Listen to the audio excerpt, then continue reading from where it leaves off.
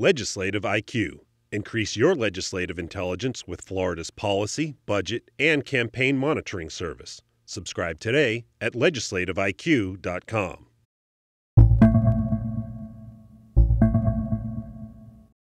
20-year-old Andrew Coffey was at least the 136th person who has died in the U.S. as a result of hazing.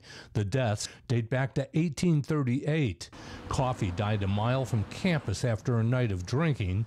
The Greek letters at the Pi Kappa Phi fraternity have been removed. The fraternity's charter was revoked Friday by its national organization. It cited violations of social event policies the day Coffey died. The death led FSU President John Thrasher to cancel all Greek activities indefinitely.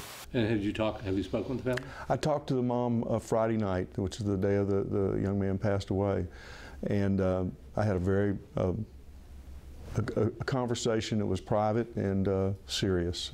Just leave it at that. Trouble is not new to the fraternity. Last year, the chapter at the University of South Florida was suspended after a 16-year-old girl was raped. 9 Pi Kappa Phi chapters remain active in Florida. The remaining 54 fraternities and sororities here at FSU remain banned from any homecoming activities this weekend. When asked how long the suspension of Greek activities would last, FSU President John Thrasher said it was up to the Greek organizations to come up with what he's calling the new normal. Not long. I hope really not long. A lot of things can happen in a very short time if we get the cooperation of everybody, and I think we will. Coffey's death remains under investigation.